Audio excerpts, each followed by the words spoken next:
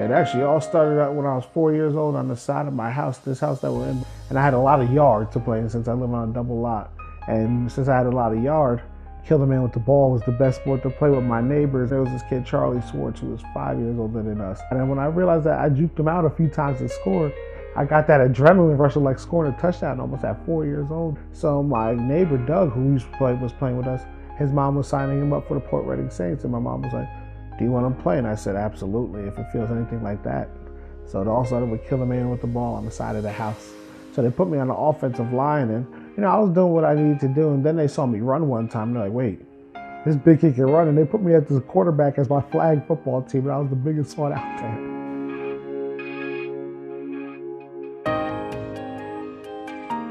During football season, my mom would always work until 5:30. We had practice at 6.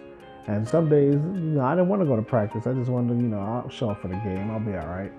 Not my mom. My mom made me go to every practice, dragging me out of the park, throwing me in the backseat of her car, saying, "You committed to this sport or to this team, you're going to every practice." And she taught me that at a young age. Commitment. There was this pair of shoes I wanted. I really wanted these Hyperflight shoes. These red sneakers, patent leather, shiny. I need these. And she said, "If you get good grades, then I'll get you these shoes." And I was like, "I gotta get good grades for these." I thought she would just get them. And first she told me I needed to get an A on my test. And I ended up getting an A. She goes, "Wait, that was a little bit too easy. When you make the honor roll, then you get the sneakers." And then she stuck to her word, and she went and got me those sneakers after I got the honor roll. And I remember walking around cheesing with them.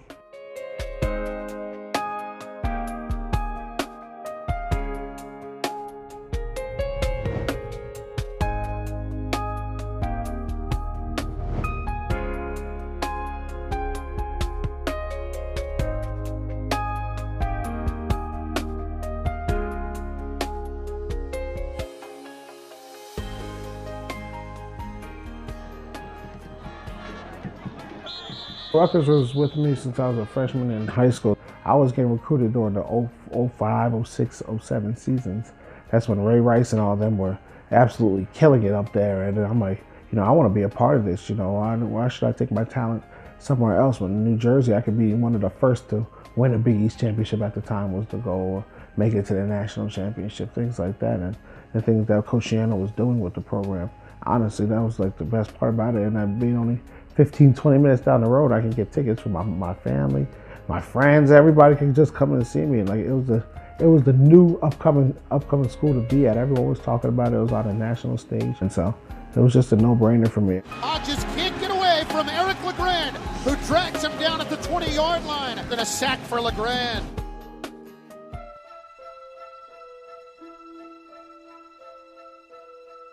I'll never forget the day he actually called me up first to ask me how I was feeling. I was like, "Coach, I actually think I want to commit to you." And he said to me when I said, "I think I want to commit to you," he goes, "Men give their word. They don't think, they know for sure. So when you know for sure, you call me back and you let me know. And if you want to do it now, we can do it now." And I was like, "Coach, I'll call you back in 2 minutes." And I called my mom up and I told her, "Mom, I think I want to do this and all." And she was all ecstatic. She goes, "If you really want to do it, go ahead." She wanted me to go there since it was right here. And I was like, "You know what, I'm going to do it." Called him back up 2 minutes later. I said, "Coach, you have my word. I'm committed to you. I'm coming to Rutgers." And he said, "Congratulations." Got everybody on the phone and everything. And it was just like, whew. He molded boys into men. That's what he did. Turning 18-year-old children coming in there into grown men, leaving at 21, 22 years old. And, we used to go through tough times of practice in the middle of the summer and running 22 gassers after that. And you're sitting there like, what am I doing with my life right now? It's 115 degrees on this turf, but he keeps on pushing and pushing and pushing, grinding you and getting the best out of you and making you realize and really see how far can I push myself. And he's always using different references. What if you ever lose your job? Are you ever going to leave your family and give up on them? Things like that, trying to motivate you. So I stay poised, I stay calm in the situation and handle whatever it is. I don't freak out and lose my cool. Trained behavior becomes instinct. That's what he always used to say. And if something ever goes down, whoever it is, I sit there, I figure out what it is and what I need to do. I thank him for that and all the coaches that put us through the craziness at Rutgers, we called it. Here at the Meadowlands, the new Giant Stadium. We're out here ready to go, being focused, and we're going to keep on chopping all day long. Imagine you're in a rainforest, stuck in a rainforest, and the only thing that you can get out is to chop down one tree at a time. You chop, chop, chop until that tree falls down. You take a deep breath, you celebrate it for that moment, and then it's on to the next one. And that's what he used it for life, you know, when it became with the season. You chop that week long through that week to ever get past whatever your opponent was. You chop that tree down, you go through your reevaluation period. If you won, you lost. You enjoy that moment, and then it's on to the next one.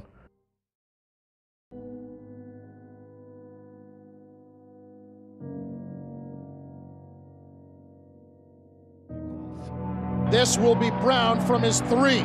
Crosses at 10, 15, 20, and he gets drilled right at the 25-yard line. Wait, he's hurt. Big hit by Eric LeGrand, who is shaken up. The first thing is coming to an acceptance of it is what it is now. You know, you can't go back and shit. You could think, what if I never would have, ran down the field? What if I would have got blocked in the double team and let somebody else make the tackle? When he went down and I watched him fall, I knew instantly something was wrong. And then when the coach called me to come down on the field, and he came over to me and he said, "You just have to pray." After he was injured, those days, even weeks, months, it seems like a blur now, because I'd walk around in a daze, not really knowing what was going to happen day to day. Eric went through some tough times when he was first injured. It was a very, very serious injury. He was on a ventilator. He couldn't breathe. He couldn't move. He couldn't really talk in the beginning, so it was terrifying. I just came down off of a 105.5-degree fever, and my mom and sister were sleeping there next to each other. My coach Shiana, was in there too, sleeping. And I remember hearing this girl get rushed into the ICU, and she had a cancerous tumor growing on her brain, and it started to bleed.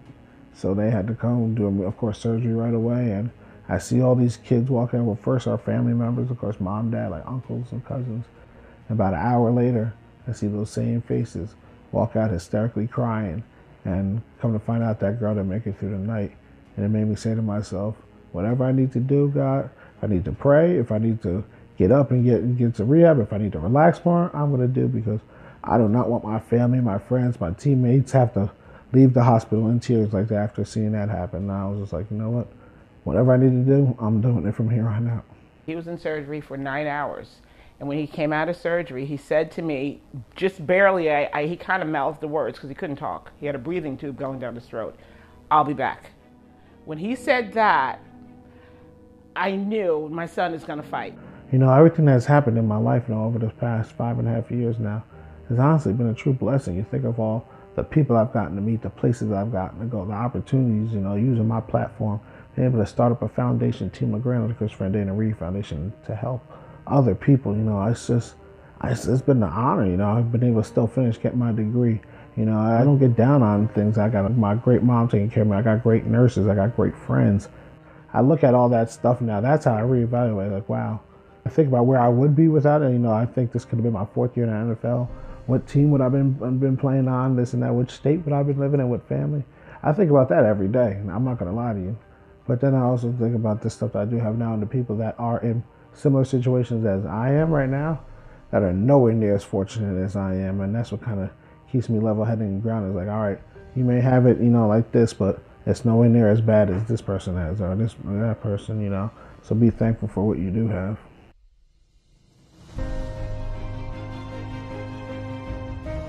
Yeah, this injury happened to me, so it's just like, my goal is to walk again. I think about, where would I be if I got up tomorrow? I dream about that every night.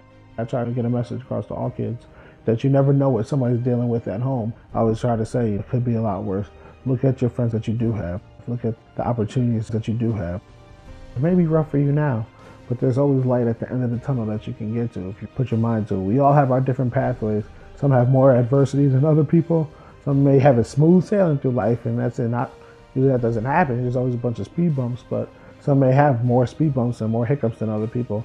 That makes you tougher and makes you the person that you are. And as you get older, you're going to realize, wow, this is what molded me into the person I am today. This is your life, and how do you want to be remembered? What type of legacy do you want to leave in this world? Just because something bad happens to you doesn't mean that you can't do other things, or you may not be as easy anymore, or maybe harder. to make friends and do this, but it ultimately comes back to loving yourself and setting a goal for what you want to do and reaching that goal and working hard to attain that goal. We're a tough crowd. We definitely are. We're different. I believe we can handle all situations. You throw someone in Jersey in the middle of some survival situation, we're going to come out on top. But at the end of the day, you put Jersey up versus somebody, I'm taking the Jersey guy because, we always have each other's back no matter what. It's going to be my 5th season coming up with Rutgers Radio. God willing, to be working with Chris Collin again. Chris Collin's been my mentor since day one. I also have a show now on Sirius XM, breaking down all of college football on Sundays and Mondays. Do appearances with the Big Ten Network, talking about Rutgers all the time, and working with ESPN doing on their college podcast. Love to break down the game of football and be around the game, and that's what keeps me going. I want to be remembered as someone who never gave up, worked his butt off for what he wanted and what he believed in, but also knew how to have a good time with his friends and his family and enjoy life. I realized when my situation, when so many people are giving back to me, wondering, how can I help you here? How can I do this for you? How can I do that? It became a point where it's like, all right, now it's my time to give back and help other people. And I formed my foundation, Team LeGrand of the Chris Dana Reed Foundation, and we're a fundraising branch off of them because we believe in their initiatives. We want to find a cure for paralysis, but our main goal is to better people's quality of life that are dealing with paralysis. I try to raise as much awareness and as much funds as I can to find a cure for this one day. And I truly believe that we will find a cure for paralysis, and I'm glad to be a part of it.